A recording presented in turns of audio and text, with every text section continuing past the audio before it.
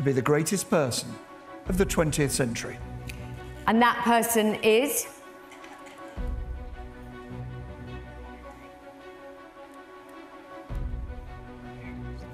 Alan Turing.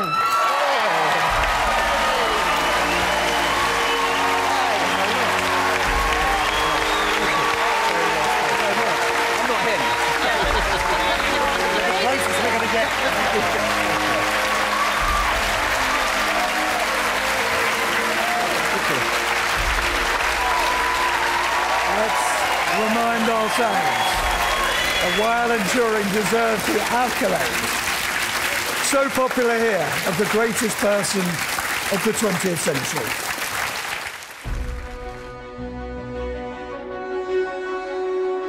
He was a man who worked almost entirely in secret, who received little credit for cracking the Nazi codes and shortening the war, and who died having been branded a criminal. Today, he's the most celebrated figure of the 20th century.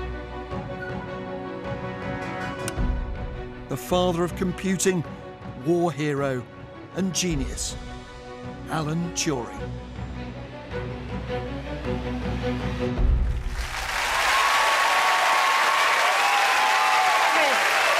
Such a popular, I mean, you saw everybody on their feet.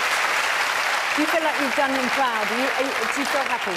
I'm extraordinarily pleased because I think it was a plea for tolerance, for different minds, for different sexualities, for different religions and colours. And that's what we need. Going forward, we are one species on one planet with one big problem, and we need those scientists to help us. And I think that if there's someone out there in their bedroom tonight having a tough time because they're autistic, but they've got the brilliant mind that Turing had, then maybe this will give them the confidence to stand up and change the world. Thank you. Here to accept the trophy on his behalf, we're delighted to welcome Alan Turing's niece, Ina Payne.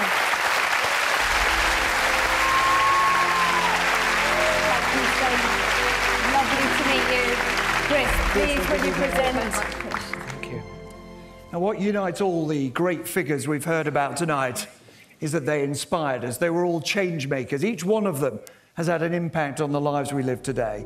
If you want to look closer into what makes an icon, go to bbc.co.uk/icons and follow the links to the Open University, where academic experts explore what lies behind a reputation.